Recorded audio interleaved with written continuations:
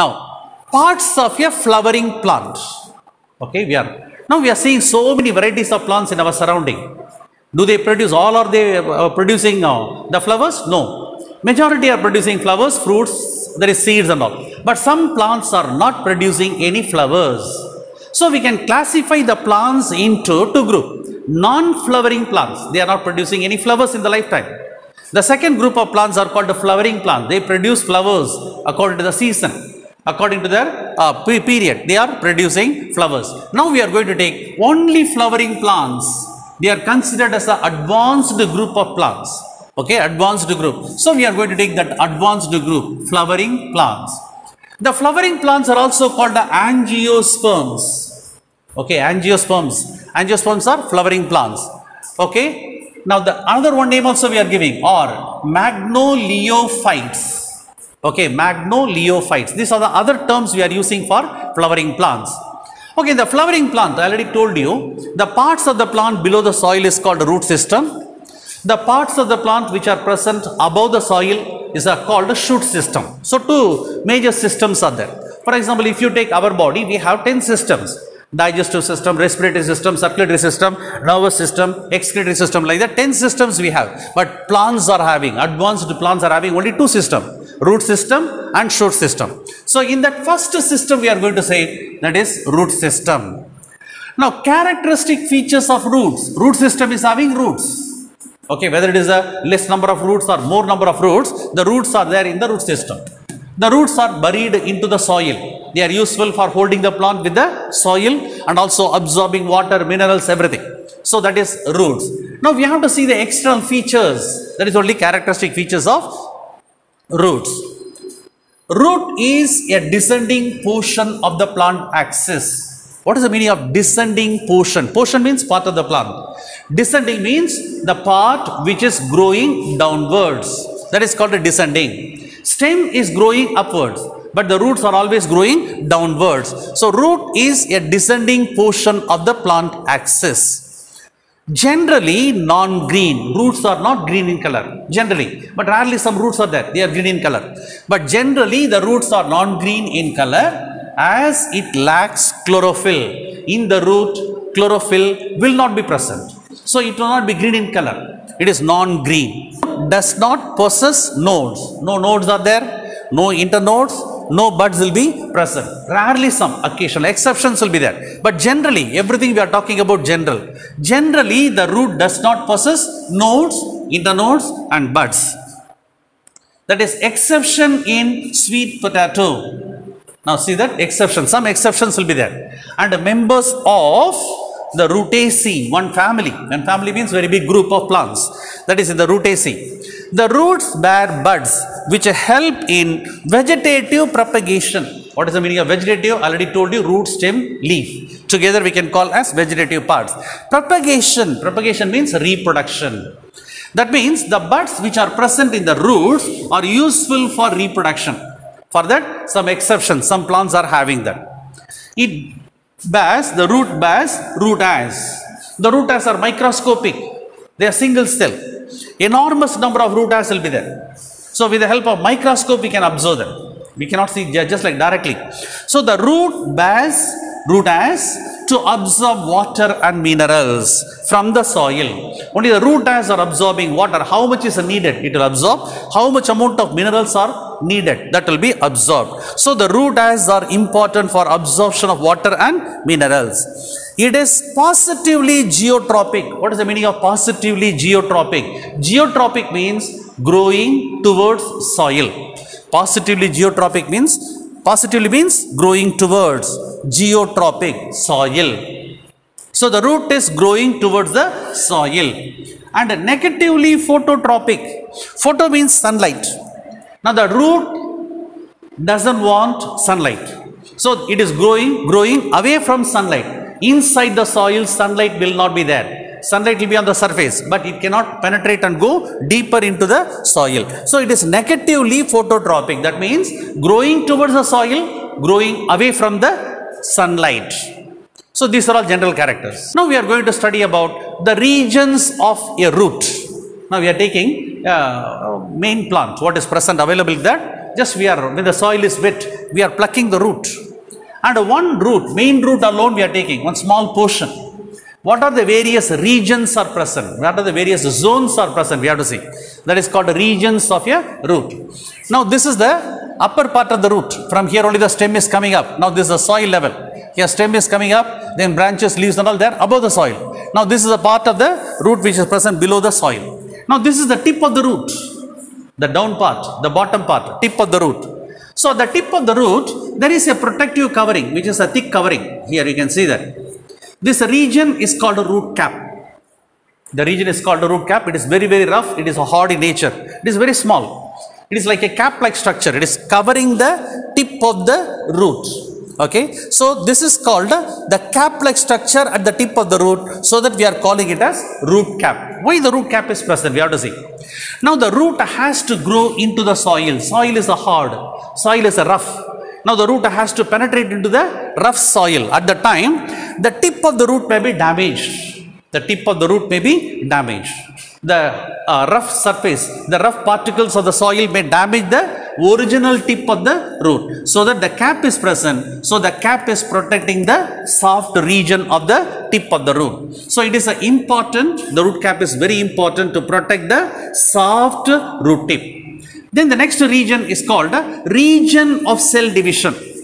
Now this is the region, you can see that one line is there, but in the root and all you can't find any line. Now this is the region where the stem will be very, very soft in nature. Cells are there inside, enormous number of cells, but the cells are growing and multiplying by mitosis. That is called a cell division. Cell division means, suppose 100 cells are there, imagine like this, but it will be more, thousands and thousands will be there. Imagine that 100 cells. 100 cells will multiply into 200, double. So that is called doubling, that is called a cell division. After some time, the 200 will become 400. Like that, the cells are keep on multiplying. That is called region of cell division. Then above the region of cell division, that is we are also calling it as meristem. We are also calling this region as meristem. Above the meristem, there is a wide region, long region is there. This is the region of cell elongation. For example, here in this region, 100 cells are there. 100 becomes 200. 200 becomes 400. What will happen out of 400? 100 cells will remain in the same region, region of cell division. The remaining 300 cells will come up and they elongate. The cells are becoming longer and longer. Original length may be less, but now they are growing very, very longer. So the root is growing longer and longer. That is called the region of cell elongation. Now above the region of cell elongation, if you take, enormous number of microscopic hair-like structures will be there. For diagram we have drawn, but originally you cannot see, very, very difficult to see. Now they are microscopic long outgrowths, they are hair-like outgrowths. Now this is a region where the hair root hairs are present, like that. That is a region of cell maturation.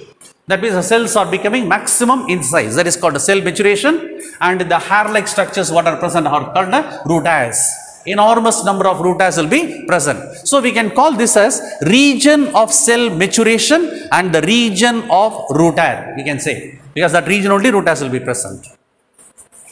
Okay, now we are going to take about the types of root system. Okay, now in the total number of plants which are present in our surrounding, there are two types of plants. Monocot plants and dicot plants. We will study what is the meaning of monocot and dicot later. Now the dicot plants, if you take, I will give a simple example for that. Some plants, they are growing well, they are producing fruits, flowers, then the flowers develop into fruits. Inside the fruit, seeds are there. Now imagine that we are taking the seeds out, you are allowing it to dry. When you gently press it or when you break it, what will happen? Or when you soak it in water and press it, what will happen? Inside the seed, some content will be there, which will divide into two equal half. For example, groundnut, seed of groundnut, peanut we are telling. Just gently press it, it will be broken into two equal sizes. That is, each one is called one cotyledon. So two cotyledons are there in the seed. So the plants which produce such seeds are called dicotyledonous plants. Shortly we can call as a dicot plants. The dicot plants are having taproot system. We will describe about what is a taproot system. So all dicot plants are having taproot system. There are certain plants which are producing grains or seeds, but the seeds are having only one cotyledon. Even if you press it, soak it in water, make it to soft, and gently if you press it, it will never break into two equal halves. Such plants are called monocot plants. Mono means single, cot means cotyledon, single cotyledon in the seed. So such plants are called monocot plants. Monocot plants are having fibrous root system. Okay, what is the nature of fibrous root system? I'll tell you. Now first we will come to dicot plant. Now for monocot plant, some example we can give. Rice.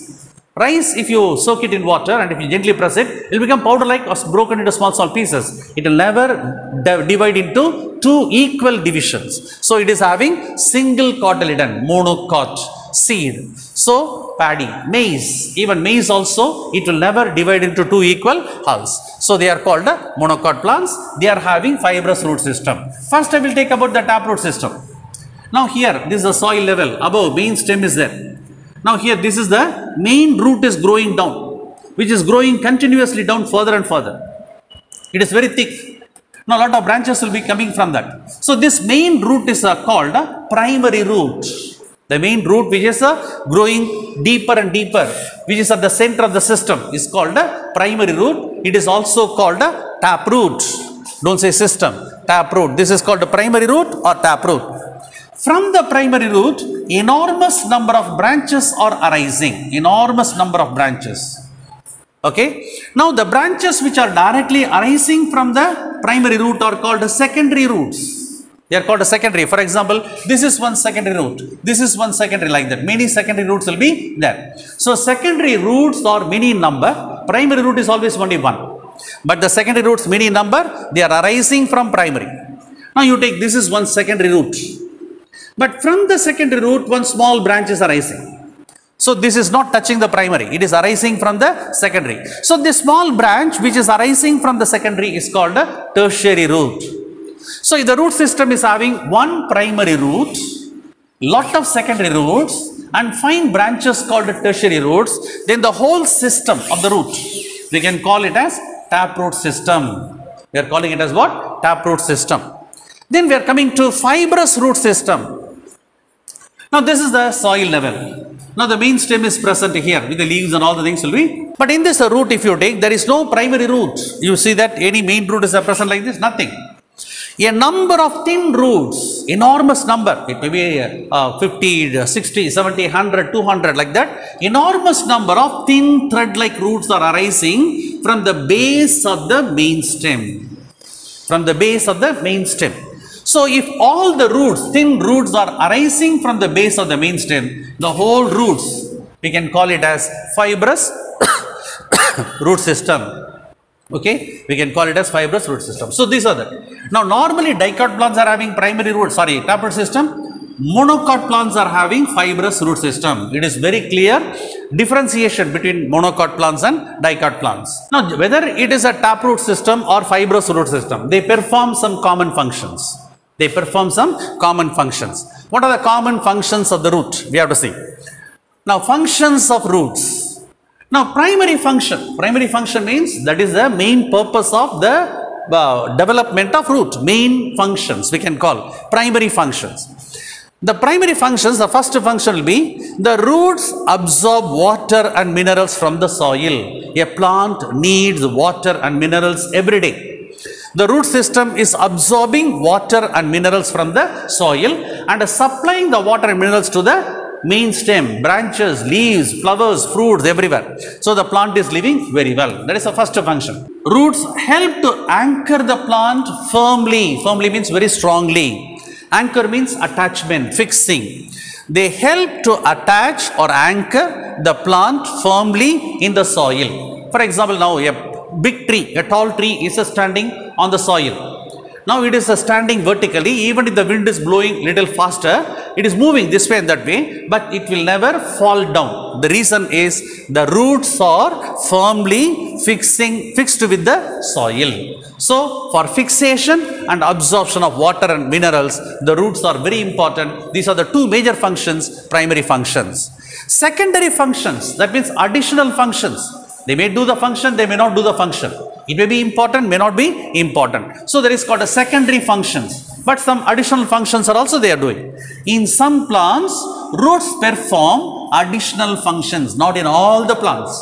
In some plants, roots perform additional functions like storage.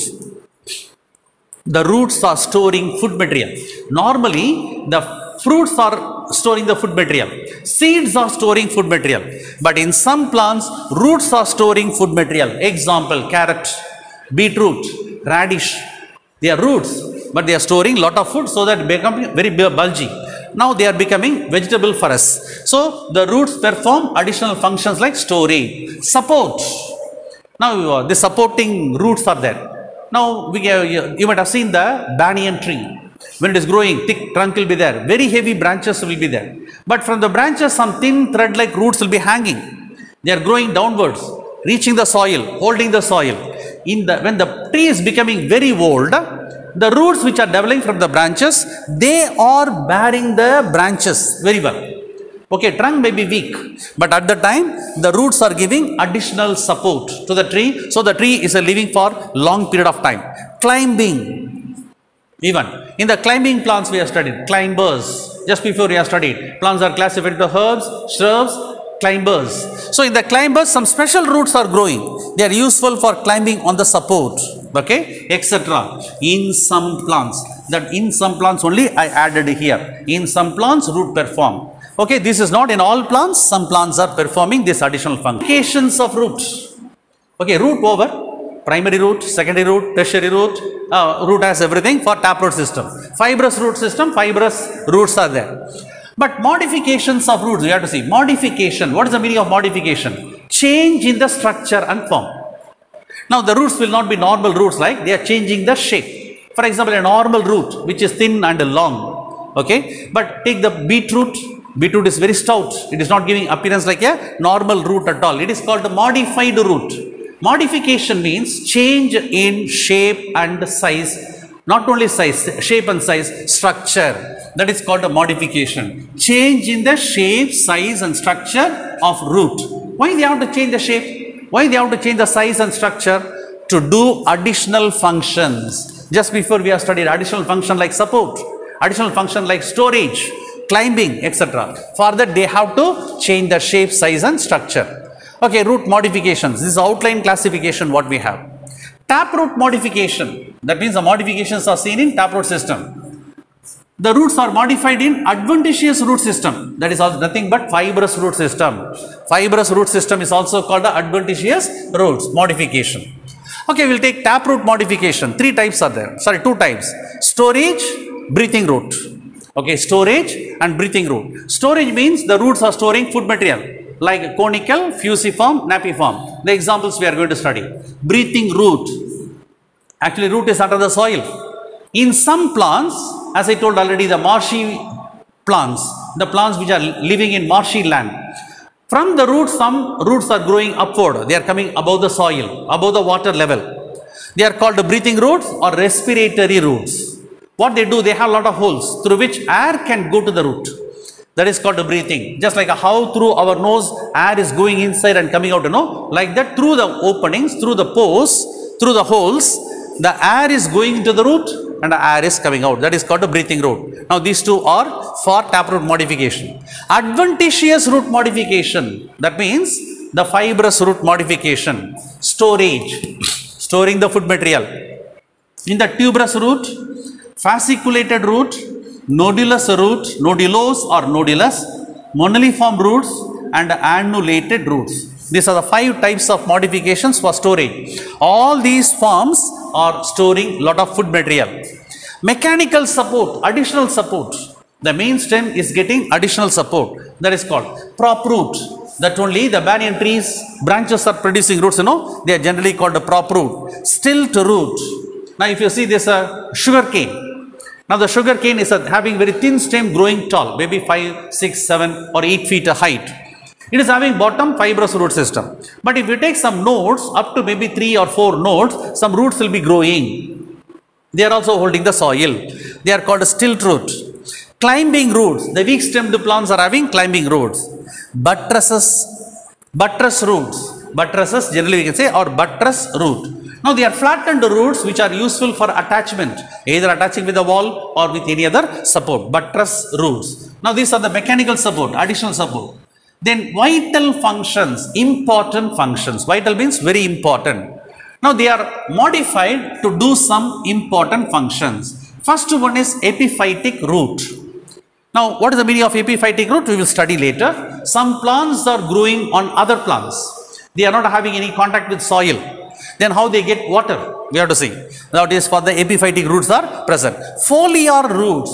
In some roots the roots are flattened. The roots are flattened. That is called a foliar. Next, sucking roots. Some roots are sucking the nutrients from the other plants. That is called a sucking root. Photosynthetic roots. Rarely in some plants, the roots are green in color, they have chlorophyll and they are preparing the food by photosynthesis. Normally leaves are doing that function. In all the plants, leaves are doing. But here, the roots are modified to do the photosynthesis. Now, this is the outline classification of taproot modification and adventitious root modification. I already told you adventitious roots means fibrous root system. Okay, now we will take taproot modification for storage. Now, these three modifications for storage. Now, this is the soil level. Okay. Now, this is a fully soil here. Now, the aerial part of the stem is there. Stem, leaves and all there present. Now, the primary root is there. Now, this is a primary root, actually center, thick root is there, primary, and the secondary roots are coming from, tertiary roots are also there. But the primary root, when the plant is preparing a lot of food, the leaves are preparing a lot of food, the leaves are not storing the food material. The leaves are sending the food to the primary root. So, the primary root is receiving more and more food. So, the primary root is becoming stouter and stouter. Slowly, it is becoming thicker. Finally, it is having a cone-shaped appearance. See that cone shape. What is the cone? You might have studied. One end is broader, one end is pointed. Now, see, this end is broader and this end is pointed. So, that the shape is conical shape. The modification is conical shaped modification. Example, carrot. Now, this is the diagram for carrot. Then we are coming to the same way. Now, this is a soil surface. Leaves are present above. The leaves are preparing enormous amount of food material and that food is given to primary root. Okay, primary root at the beginning it is very thin. But when the food is coming more and more, the primary root is becoming stouter and stouter. Now, the secondary roots will be there. Tertiary roots will also be there. Now, see the shape of the modification, change in the shape, primary root is modified. It is fusiform. What is the meaning of fusiform? Upper end is slightly narrower, lower end is also narrower or pointed. Now, this is if upper end is pointed, lower end is pointed, middle portion is gradually thicker or broader or very stout. Then it is called fusiform, boat shape. Okay, how the boat is front it is pointed, back side also pointed, middle portion is slightly wider like that. That is called a fusiform. It is also called a spindle shape. The shape is also called a spindle shape. Example for this is radish. It is also storing a lot of food. Both are vegetables. Now we are coming to nappy form. In the name itself, nappy. Nappy means abnormally stouter. That is called nappy. It is a Latin term. Okay, in the nappy form, this is the leaves. Here a lot of leaves are there. They prepare the food. Primary root is there in the center. Secondary roots are there, tertiary roots.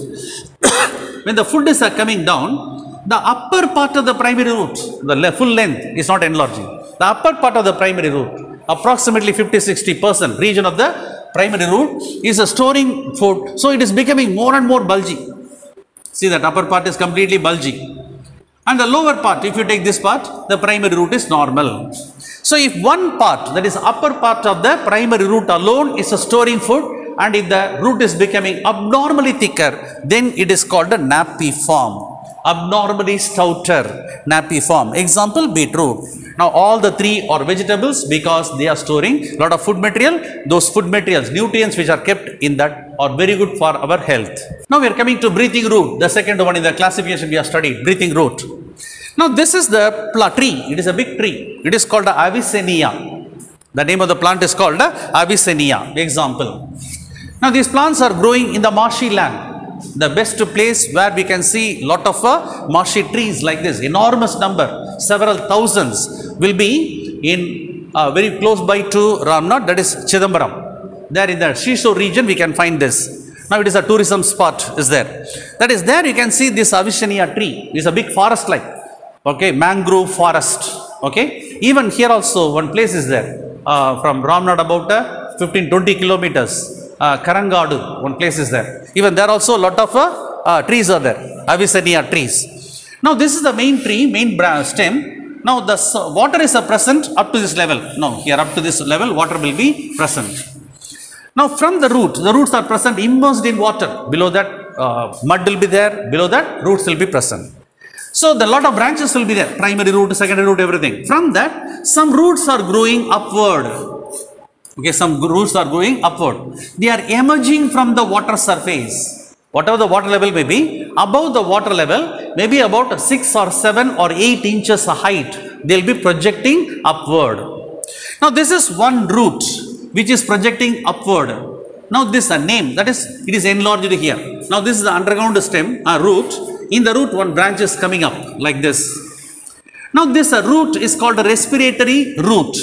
The branch is called what? Respiratory root. The respiratory root is also called nematodes. Okay, what is the name of it? Nematodes. In that lot of holes are there. You can see the holes by naked eye. Now through the holes only air is going inside. So the cells of the root are getting oxygen. Then carbon dioxide is coming out. Okay, so it is for breathing. Taking oxygen, actually air is going inside and coming out, but the cells are absorbing oxygen and giving out carbon dioxide. Now that is about respiratory root. So nematophores, P-O-R-E-S, nematopores, pores means holes are there on the outer side.